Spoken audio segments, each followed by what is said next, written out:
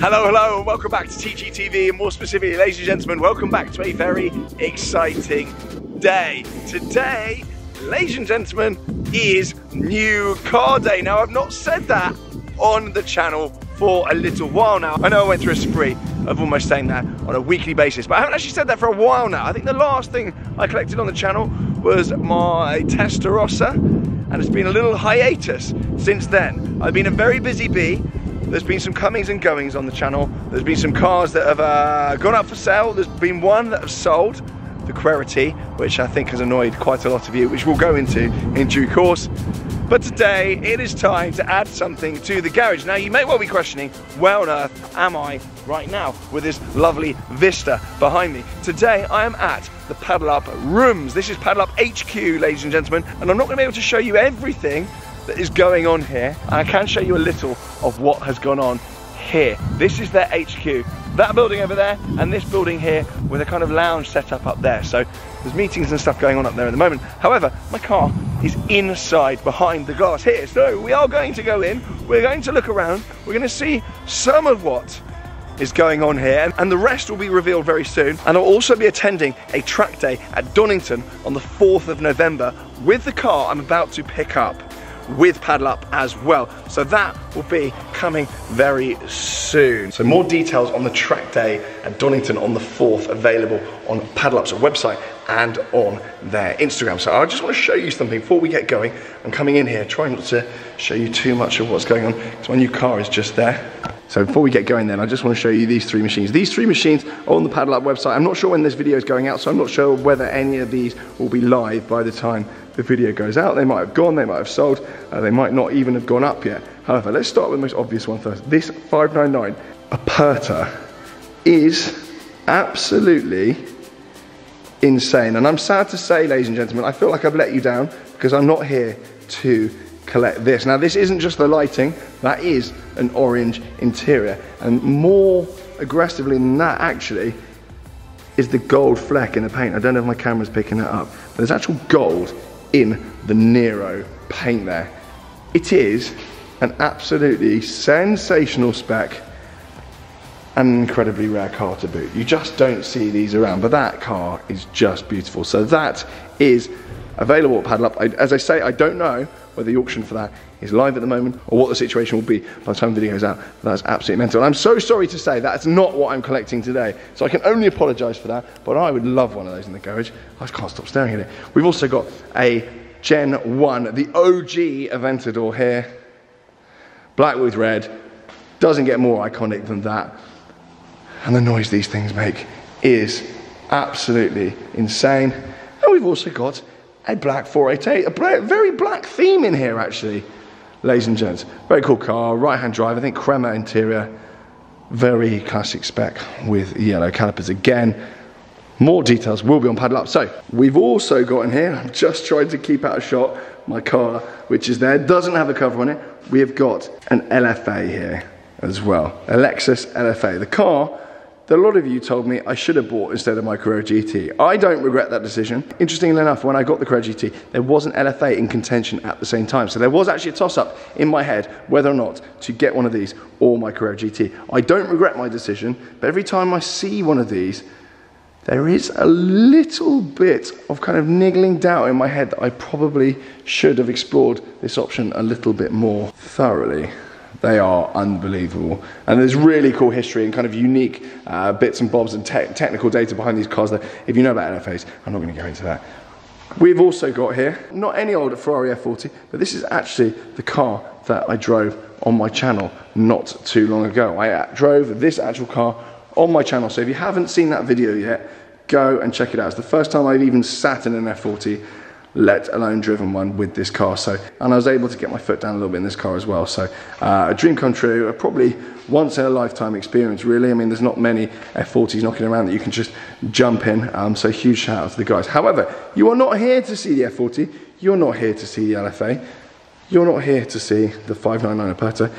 You are here to see my new car. So without further waffle then, ladies and gentlemen, welcome to my channel and to my garage, my new car. Come a little bit closer. Come a little bit closer. Come a little bit closer.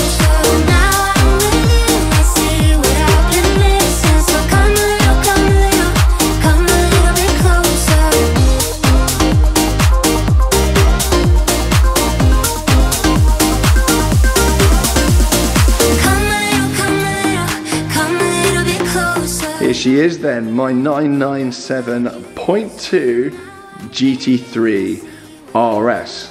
So then, let's have a little stroll around the spec then. Being a GT3 RS 0.2, this particular variant has 450 brake horsepower. This particular car is a 2010 model, and in actual fact, this car, bar having an FIA homologated fire extinguisher and harnesses, was essentially just a racing car. Porsche needed to bring this out to do the racing series that they wanted to do. I can't remember the name of it all, and I don't actually know the finer technical details, but this effectively was brought out to be a homologated version of their race car. So it is literally a racing car for the road that has airbags and number plates on it. From standard then, you've got dynamic engine mounts and PASM. You've actually got wider arches at the back and the front over and above the GT3 model, which is just the same as this. Features some of the same front aero, but just is slightly less aggressive. And it's also got a single mass flywheel mated to the 3.8 litre engine in the back there. And you can see 3.8 through the roll cage there. Inside the car, it is a very basic affair. All of them were a manual. You could not option this car with a PDK gearbox, and they're all a manual 6-speed, as you can see on the slightly grubby gear knob there. There were a few creature comforts optionally available on this car. You could get the Porsche PCM, which is the unit we've got in there. I've actually fiddled with this already. It originally came with, I'll show you actually in the front of the car. I've already fiddled with this car because I've had it for about 2 months now. I've been abroad for a lot of the time, but this car, whilst I was away, I've actually had it fiddled with by the guys at Sexton. So it actually came with this CDR unit, which is actually a pretty basic affair. It's pretty crap, and it's actually going up for sale if anyone wants it, or I've thrown it in the bin. I don't suspect anyone will want it after I've just given it that sales pitch, but that's what came in the car as standard, and the original owner of this car did not spec the PCM unit. Now that has been done though, PCM unit, I've been able to, I'm not going to churn a separate video out of this because I did on my SLS, I'm not sure how well it went down. I've had it tweaked by the guys at Sexton's. So actually when you hold down the info button, you see here, this is what the standard unit does. You hold down the info button and voila, and then you've got CarPlay on there as well. So when you plug your phone in and actually connect it wirelessly, you get in the car without even plugged in, and you've got CarPlay within the standard Porsche PCM 3.0 unit, which is very, very good. A really cool OEM upgrade. It's a very kind of basic affair in here. The steering wheel doesn't have any buttons on it. It's literally just for hooning. This car is built solely for hooning. You've got the door pulls here, which you come to expect now in GT products. And hopping out again, you've got carbon sills and you've got carbon center tunnel there as well. You've got these marvelous folding bucket seats, which are absolutely lovely and actually quite useful. I know there's obviously a cage in the back there. There's still quite a lot of room for kind of detritus and whatnot in there, so these are actually really useful and very comfortable as well, with red center inserts to match the seat belts and also to match, rather regrettably, my steel brakes. So I am looking at upgrades to the brakes. I know there's various companies you can do that will replace the disc and the pads and make them effectively ceramics. So we're looking at that.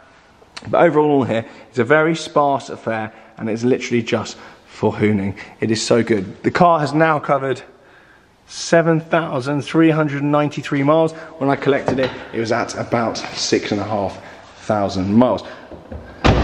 Production numbers on this car then is estimated to be around 1,500. So there's only slightly more of these than there are Carrera GTs, and I suspect probably a lot less than 1,500 less, because they were not worth a huge amount at one point.